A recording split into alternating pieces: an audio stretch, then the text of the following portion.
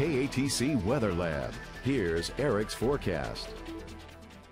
The only good thing about the summertime weather sticking around is it gives you more of an opportunity to use that pool. And I know a lot of people at my apartment complex were outside at the pool this afternoon trying to stay cool during this summertime heat as we made it into the lower 90s. And that trend's going to continue at least for the next several days as we go into the new work week. But maybe by the end of the week, we finally could see some relief at the end of the tunnel and might feel a little bit like fall. But let's take a look at our water vapor and kind of show you why we're continuing to see that summertime heat. So we got Hurricane Maria that's making its way over in the Atlantic Ocean. That's riding up to the north along the east coast. We also have a little area of low pressure here just to the east of us, and that's helping to bring a little extra clouds and a few stray showers today, but that'll increase the shower activity as you see more of that moisture off to our east. That'll slide a little bit closer to us as we go throughout our Monday and Tuesday, increasing our rain chances. But the main reason is we have this high up in the northeast, and that's kind of keeping this summer-like conditions locked in over the region, allowing that warm air off the Gulf of Mexico to move in. But we're waiting for this trough over the western portion of the country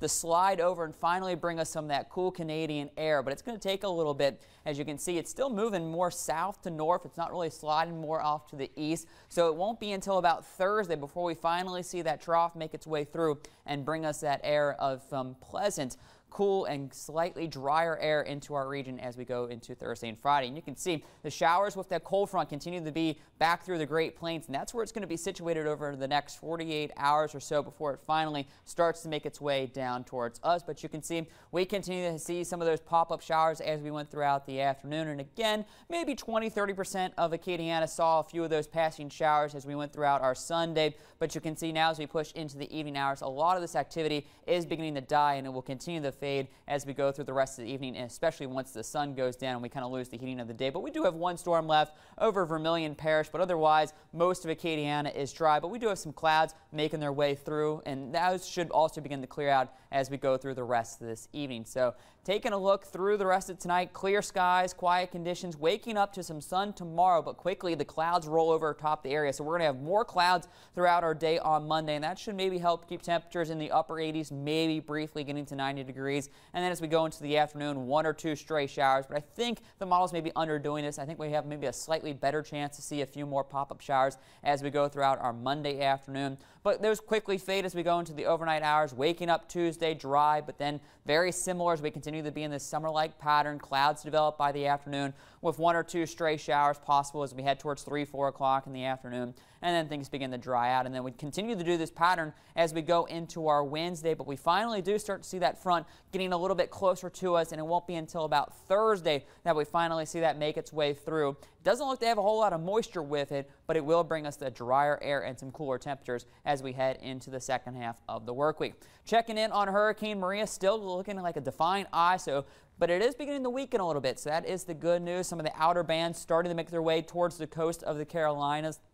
We can see winds right now at 105 miles per hour, so making it a Category 2 storm. But you do see a little bit of it is beginning to break apart on the north side, and that's helping to weaken it. And as it continues to ride up to the north at 9 miles per hour, it'll slowly weaken to a Category 1 hurricane as we go into Tuesday.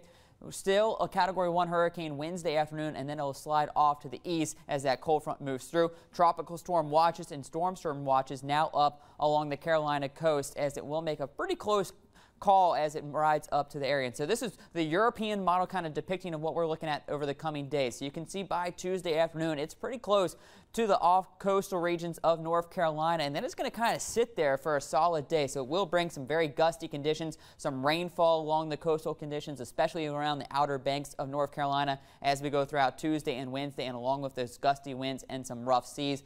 But then as we go into Thursday and Friday, there's that front making its way through the east coast, helping to slide that system out to the east. And so it shouldn't be a problem as it goes up the east coast. And then as that front continues to make its way into our area, that's when we'll bring that drier and cool air and start to feel a little bit like fall as we head into Friday and then in by next weekend. So temperatures will quickly fall this evening once the sun goes down around 7 o'clock, setting up a comfortable evening.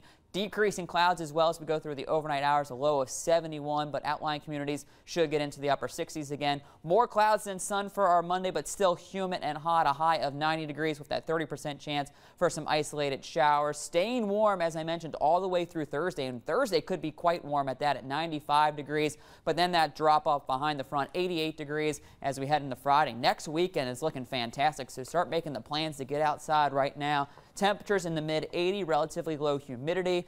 Low rain chances, but a little better rain chance as we go into the following week. Looking good there towards the end of next week. I'm definitely looking forward to it. All right, thanks, Eric. Still to come on Acadiana's News Channel at 5.